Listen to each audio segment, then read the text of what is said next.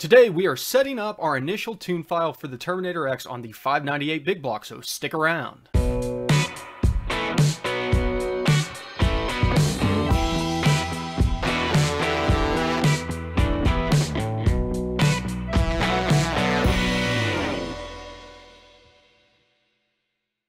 What is going on, everybody? Welcome back to the garage, and we are diving back into the Holley Terminator X platform, and today we will be going through kind of setting up the software side of the Terminator X. Now, you've got two options. Whenever you go out there and buy a Terminator X, you go to the website, wherever, wherever you're buying it, and if you go into, say, the kits, whenever you open up, you've got it with the handheld or without the handheld, and I never get it with the handheld. The 3.5-inch screen doesn't really serve a purpose for me. You don't have access to a lot of the features that are available through the software, and so I just go with the one that comes with the USB cable from the get-go. You save a little money, and you get a more feature-rich option that way, but keep that in mind that by doing so, there's a quick way of setting up a tune file just like you would use the wizard on the handheld, and we're going to touch on that today. And so to grab the tune file, you go over to support, and underneath EFI software, look for the Terminator version 2 software. That's the most recent version if this is you're watching this video later on. And we're going to go ahead and open that up. And there will be a window that pops up initially, but what we want to do is we want to come into File, or through that window that pops up, and do Open Global File. And what we have here is something called Base Cows. Whenever you click on this, it's going to pop up and say, hey, be aware that this is just kind of a guideline. This isn't, this was built for a specific engine to get you in the ballpark. We can hit OK. We'll go into GEM since that's our platform in big block, and we're looking for the DualSync NA. You can see I already did this. I actually recorded a whole video with my microphone off, so I have to do this one over. But we're looking for the DualSync because that's what we're using. If you're using points output, you would go with HEI, but we'll open this up, and now we've got a base file to start with. I'm going to go ahead and save this. I want to save this as a new file name on here, and since we've got this first start, I'll go ahead and overwrite that one. And now we've got a different file outside of that base cow that we used to open this up. The first thing, system. This is where we're always going to start whenever setting one of these up, and we're going to shoot through this pretty quick, so I apologize. I want to get all of this information in a very short video. There's a lot of these tables that you're going to see over here that I'm not going to talk about. I'm going to skip over them.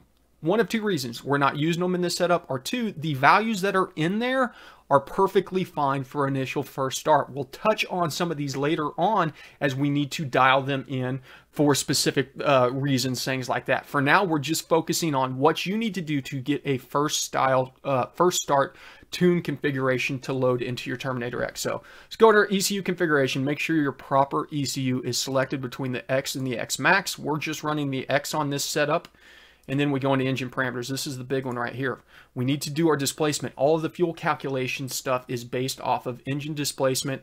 We're running a 598. It needs to know that, so volumetric efficiency will work properly. And we're using VE on this setup. You've got a lot of different things. Speed density, don't get it confused. We have speed density.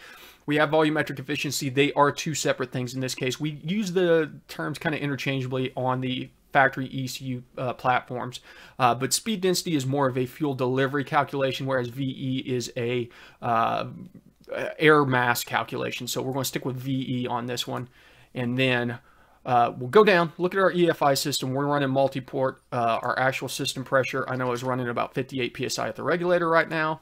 And then we're going to choose our injectors. And in this case, we're running an 80 pounds, basically a Siemens Deca. So we'll select that, and it populates all of our data. If you need be, you can do custom and set in flow versus voltage and stuff like that. But I like to choose something that's close to what I've got, and we can correct it on the fuel side of it.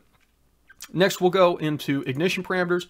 Verify that we've got our DualSync set up and our ignition angle, reference angle, is proper for how we set up the DualSync. We put the crank to 50 degrees before top dead center and get our crank signal dialed in on the DualSync by adjusting it. And then later on, we have to check the timing with the timing light. Another thing, we can check our firing order, standard Chevy firing order. If we needed to for a 7.2 swap cam, we could just drop that down, but we'll leave it as is there. And we're not running knock sensors right now, so we're not worried about setting this up. I'll touch on this later. We're going to install one-wire knock sensors on the big block eventually, and I'll show you how to get these set up so they're working properly.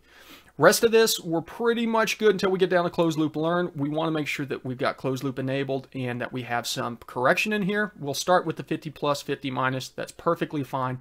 Later on, we might add some stuff like minimum coolant temp to keep out of closed loop during startup. And then learn, we want to have base fuel learn enabled. Same ordeal, we got 50% plus or minus. And then we have 100% apply is basically what the gain is. And so we'll leave that for now because we want this thing to fall in line as soon as possible on our target AFR since we're doing a first start. Same ordeal, later on we may have to do enable TPS learn because at idle, especially with an aggressive cam, the learn can start generating bad data. And so we might want to put like 2% in there. Other than that, obviously, we're not doing variable cam, individual cylinder. We're not doing anything with that right now. That's something we'll talk about later on, and we don't need to worry about inputs and outputs. We're not using AC kick or electric fans, but we can leave those as is for now and just ignore them. But let's move on. We'll go over to the fuel side real quick, and here is our base volumetric efficiency graph. As I said, this is a calculation of displacement. So where we have 100% right here, that is saying that we are moving 100% of the displacement of the motor. So in this case, 598 cubic inches, you know, what, 9.8 liters of air is moving at this point. Cool thing is we can convert this over to fuel flow and see exactly how much. That's 259 pounds per hour in total. Divide that by 8 to get individual cylinder. So if you were to look right there where we're about 407, with 80 pound per hour injectors, this is, you know, going to be close to 50% duty cycle or so. Gives us a nice thing to look at, but we'll be focusing on volumetric efficiency. We've got our fuel graph, just a 3D representation of how the graph looks, and then our learn table. This is the big one. This is where the changes populate as the system learns it. Now, this is applied to our base fuel, but until we click transfer learning to base, this is a separate table. That way we can work with the data. If we know we've got some bad cells down here, we can get rid of those cells before we transfer it over to the base. And the cool thing about it is, whenever you transfer it, it'll ask if you want to smooth. And go ahead and smooth it. And that way, whenever it hits this table, everything will look good whenever we look at our graph. Target air-fuel ratio, we're good with the stock settings in here. We're going to idle at 13.8, cruise at 14.7, wide open throttle at 12.5. We've got two options. We've got this 2D table where we can make the edits down here, or we could go up to the simple table. And the cool thing about it is we can use the simple table to kind of make life a little bit easier. So say if we want to lean out our idle a little bit, notice that whenever we make changes to this, it actually makes changes to the 2D table also. So then we could switch back and leave it as is. So we'll go ahead and put this about 13.8, put it back to 2D. We've got it. It's made the adjustments. Acceleration enrichment, temperature enrichment, startup enrichment, all of these values for now, we're going to leave them as Holley put them in there. We'll touch on these later on as needed. Specifically, cranking fuel might be one that we have to make some adjustments to, but for now, we're just going to leave them as is. We're building that kind of wizard style base file for first start. Fuel control is just DFCO. We don't want that on right now. Later on, we'll turn that on.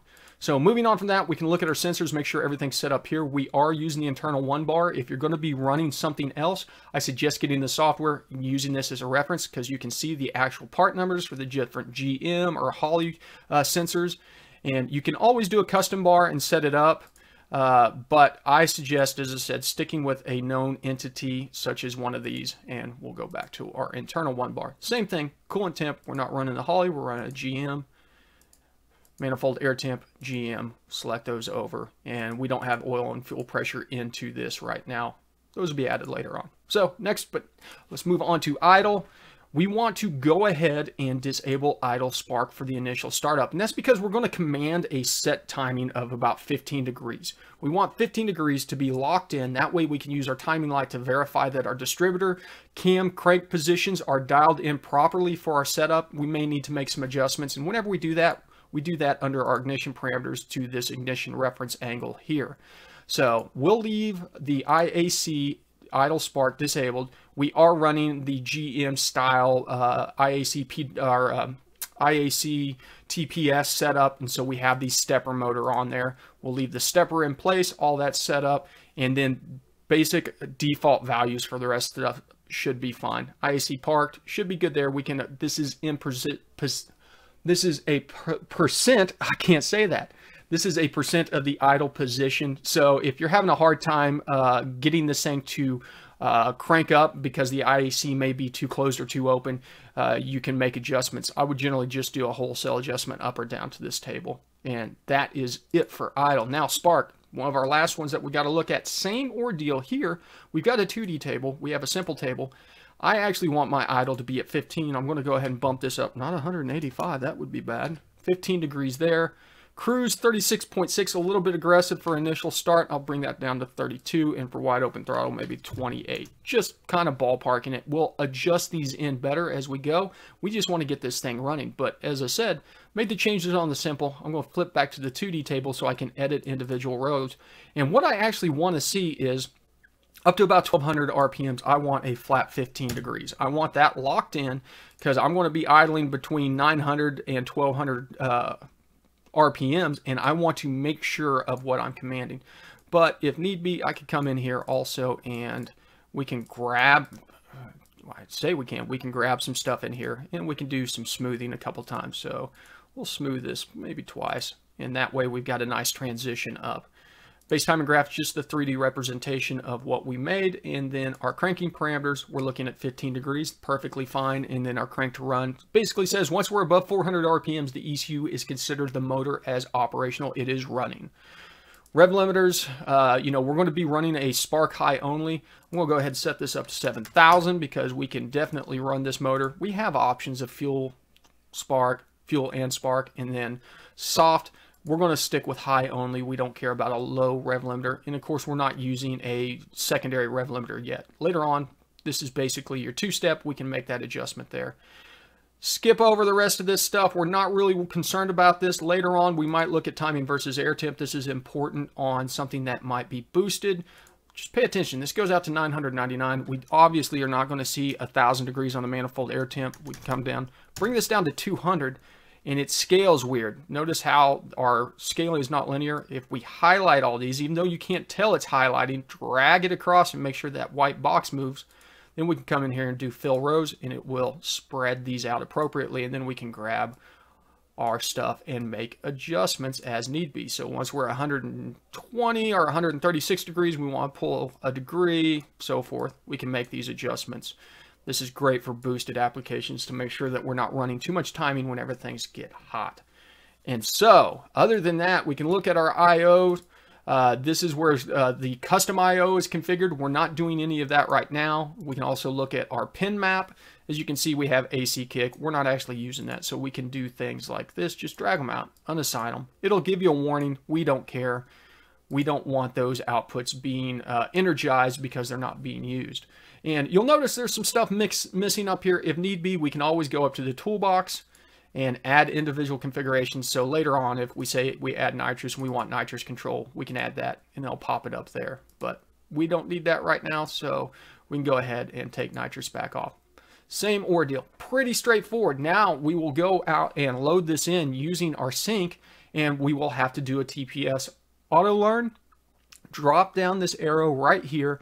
It'll give you the option to do a TPS auto set, ask you to open and close the throttle body a couple times. That way it can learn the voltages on that, and then you can watch your TPS in the corner to see that it is lining up. And that is it. We have just created, gotta make sure and save, we have created our base configuration for the Smoke Monster Nova. Everything's nice and simple. We've done essentially the steps that the Wizard does on the 3.5-inch handheld through the software without requiring the 3.5-inch handheld. And then later on, we're going to be shooting a lot of videos where we get more in depth with the tuning process, adjusting some of those auxiliary maps, things like that. So make sure and subscribe if you haven't. You don't want to miss out on some of that stuff. If you got any questions, hit up the comments down below. I know I went fast. This is something that you can get bogged down too easily looking at all these auxiliary tables. A lot of these default values that are in there are going to work perfectly fine, so don't get too hung up on them. Holley has done a decent job of populating good data for different platforms and providing us with a lot of base cows to build off of. So kudos to them on that. You guys know that you can always go over to GoatRopeGarage.com. We got the Patreon over there if you need tuning assistance. Check out our merch. You know, all that goes to help do these videos, do these modifications, things like that. Hit up the comments, subscribe, all that fun jazz. I'm getting out of here. You guys know the drill. Thanks for stopping by the office, I guess. And ABT, always be tuning.